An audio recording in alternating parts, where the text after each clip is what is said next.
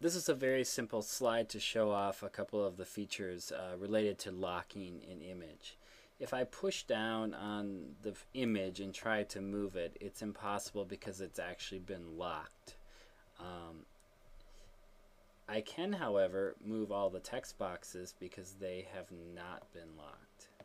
So these are all text boxes that are actually on the same layer as the picture. This down here, just for fun, is a little annotation that I drew. It's actually on the top layer and it sits above the letters on the text boxes.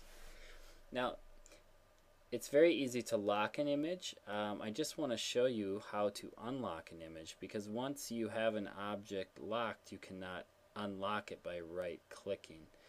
So what we're going to do is go to the property browser of this slide. We're going to go to the object browser, I apologize.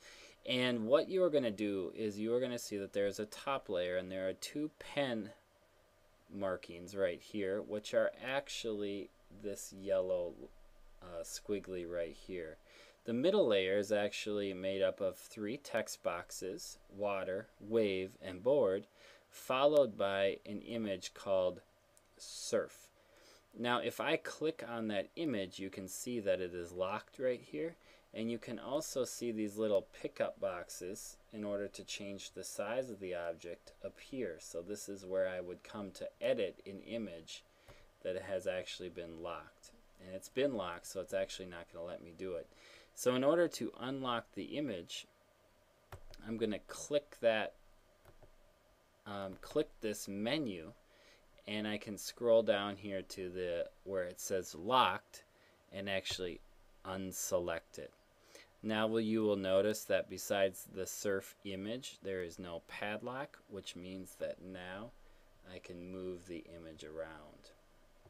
In this particular example, there's no bottom layer or no background.